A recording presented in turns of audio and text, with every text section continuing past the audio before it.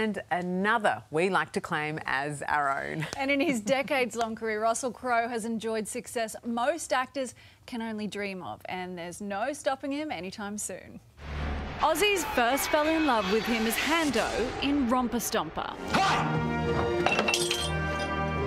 Nice place you have. But we couldn't keep his immeasurable talent to ourselves.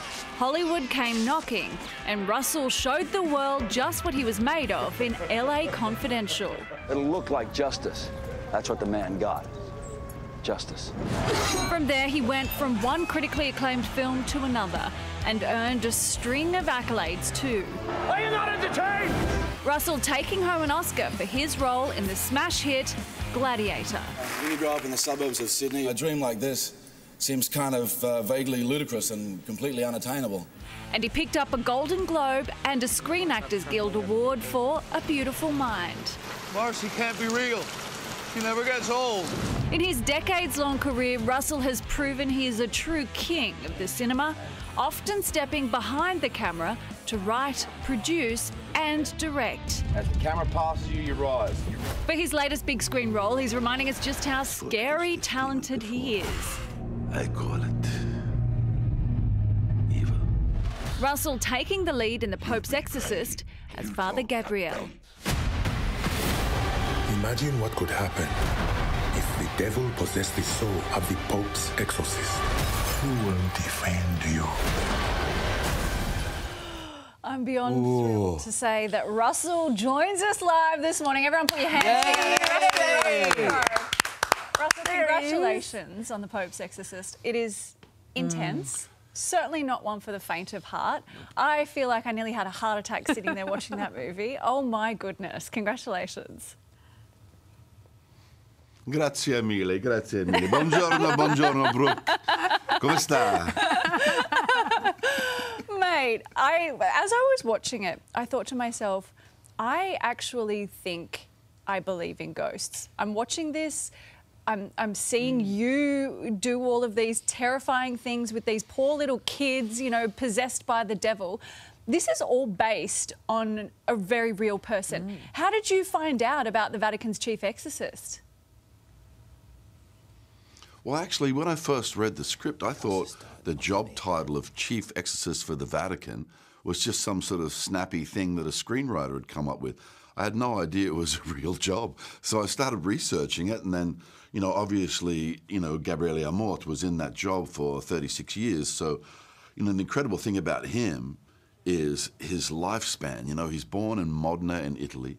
You know, at 17, he believes he has a calling to God, so he goes into Rome, but they told him, go away, you're too young, you know, you don't know anything. So you think about the time period, it's 1942, this young man who had a calling to God ends up fighting for, you know, the resistance against the fascists. He's got a gun in his hand, he's shooting to kill. He comes out of that war experience, goes through law school, comes out of law school with his degree and then starts working as a journalist. It's this incredible, rich life, you know, and then he goes back to Rome, says, I still have this calling, but that's a decade later, and they said, well, it's perfect. Now you've had all these life experiences, you got things to share as a priest, things to, you know, pass on to people. And so he ends up working as, a priest in the Paulus, which is about communication, for about 30 years.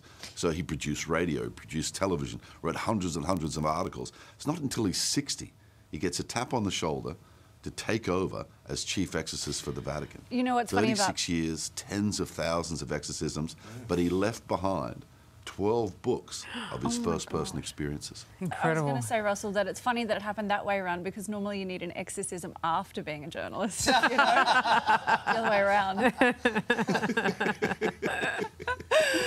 Oh dear, well, you're no stranger to playing real people on screen, but was it a bit different this time around? Like, did you feel, I don't know, a sense of responsibility? Because there is a lot of weight to this sort of role.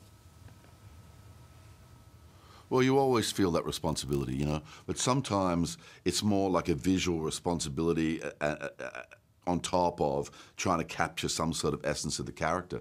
You know, the thing with Gabriele, the more I looked into it, the more I saw that his faith was pure. And he approached his job with such you know, an amount of energy. You know, he's dealing with afflicted people all the time. He's trying to reach into them and bring them some kind of solace, bring them some kind of light. He did that job for 36 years.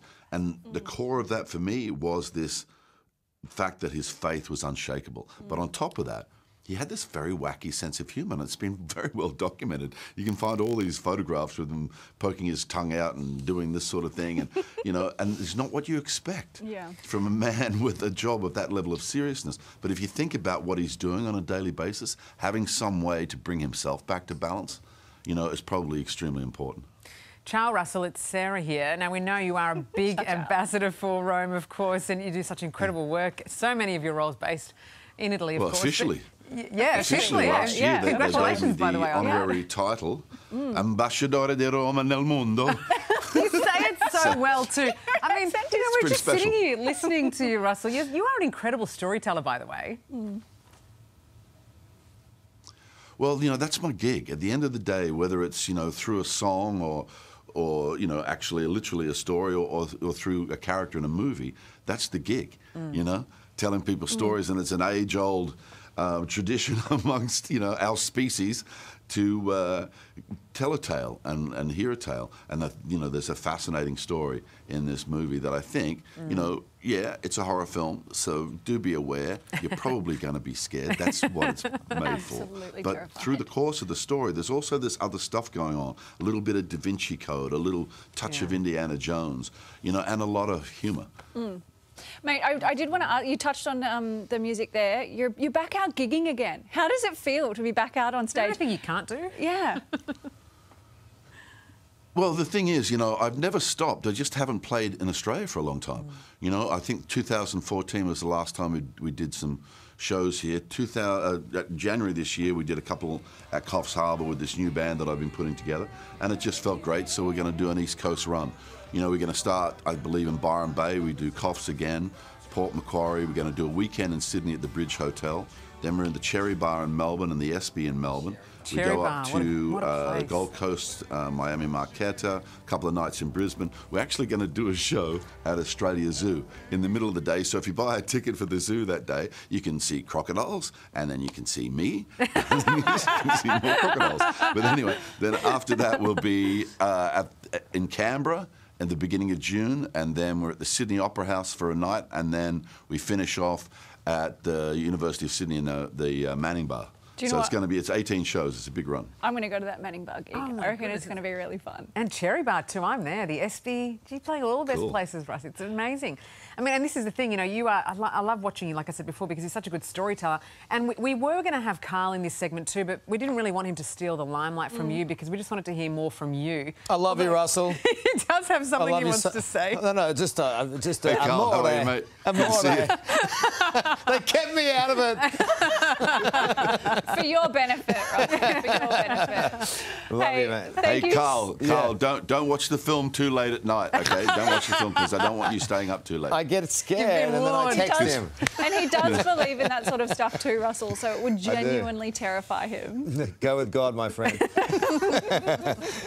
Thank you so much for being with us this morning, Russell.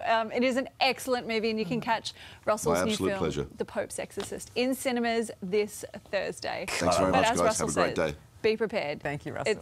It's terrifying. I was literally screaming. Oh, that stuff is like it's spine tingling, isn't it? I love Russell Crowe. Love him. Go straight. Hey there, Today fans. Sarah and... What's my name again? Oh my God. Carl. Hey, thanks for watching our YouTube channel, though. Subscribe now for more news, special reports, and amazing Aussie stories. And Carl misbehaving, Whoa, of course. that never happens. Always happens. What's she talking about?